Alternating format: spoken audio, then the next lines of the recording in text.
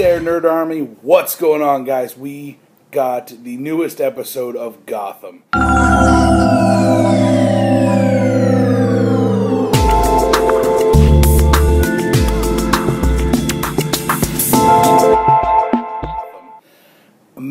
Amazing episode. This is probably my favorite episode of Gotham, period, so far. It just was a really cool, crazy, psychotic kind of roller coaster ride the whole damn episode. So it's called The Last Laugh, and there was a hell of a lot of Joker references in this fucking episode.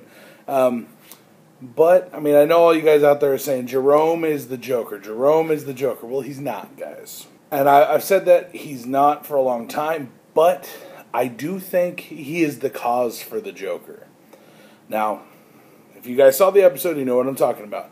If you guys haven't seen anything, let's go ahead and call spoilers. There's going to be lots of spoilers in this review. It is a full spoiler review. So, the episode starts with one of my favorite parts in the episode. Jim throwing a motherfucker out the window.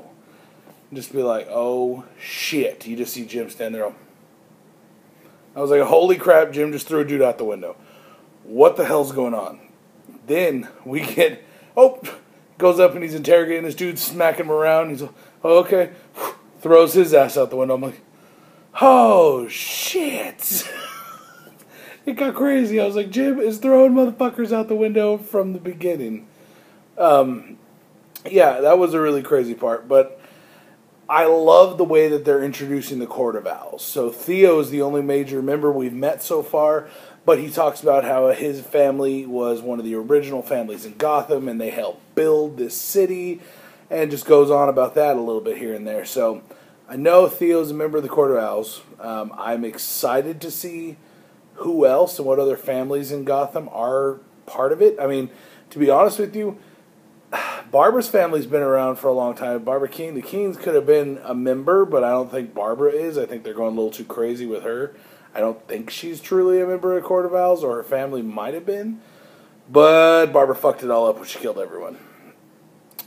Another cool part in this episode is when Jerome goes to visit his father once again. So the cops are going to go talk to Jerome's dad and say, I think this dude's lying. We're going to find out what the hell's going on.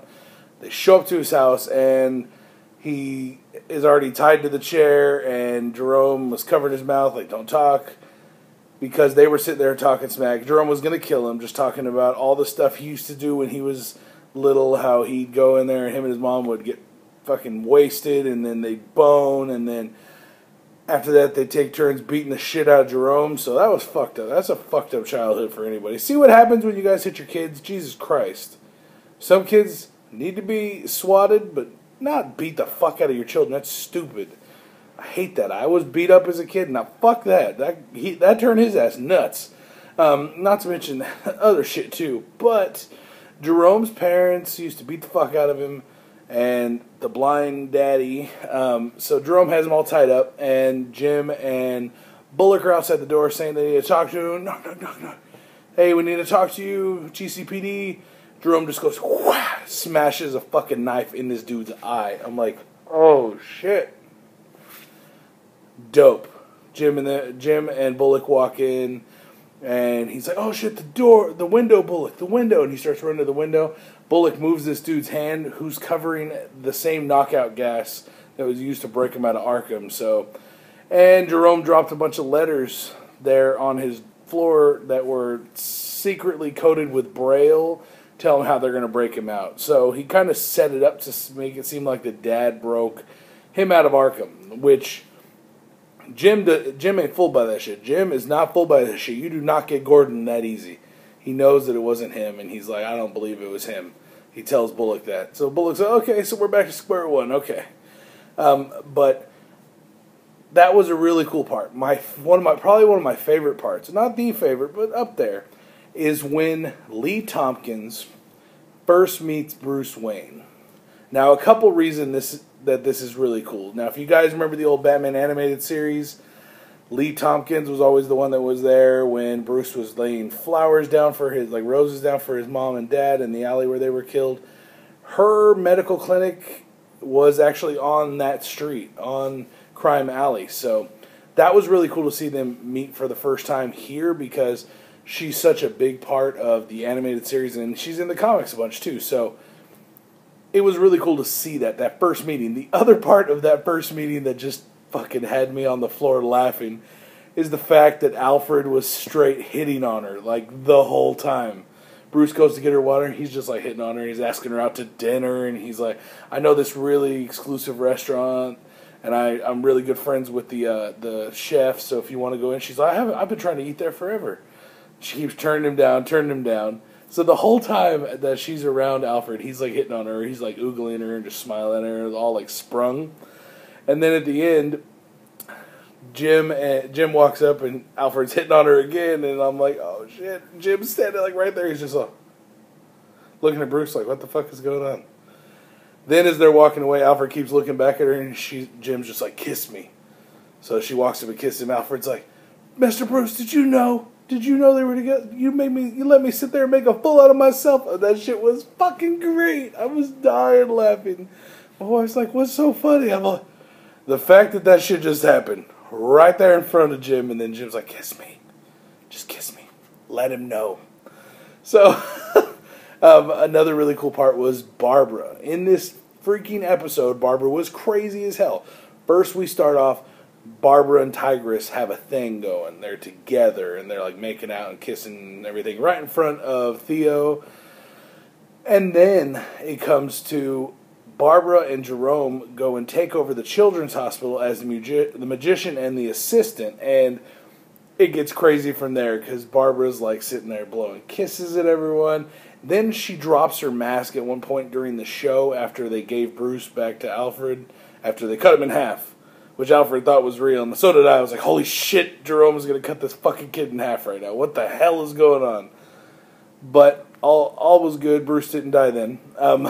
Bruce doesn't die, guys. He is Batman one day, so if you think he's going to die, don't be worried. But I was like, holy shit, he's going to get cut in half. I know he doesn't die, guys. I know. Don't get mad at me. Don't talk shit. But, so Jerome and Barbara are being nuts. Barbara walks up and is just being a crazy bitch, and so Lee sees Barbara before Lee gets a little, like, kidnapped by one of the guards. Lee calls Jim and tells him. Jim rushes down. The other cops their freaking vaginas are too big, and they can't even grow the nuts to walk in there and start handling shit, so Jim goes in there alone. He starts dropping fools. Not before the deputy mayor's killed and all this crazy shit, but Jerome is on a good one. So Jerome has got little Brucey with a knife to his throat, and he's just like getting ready to kill this fool. Then comes Theo to the rescue. After Theo came up on stage to try to stop Jerome earlier, and Barbara knocks him out, Theo stands up and is like, I said that's enough.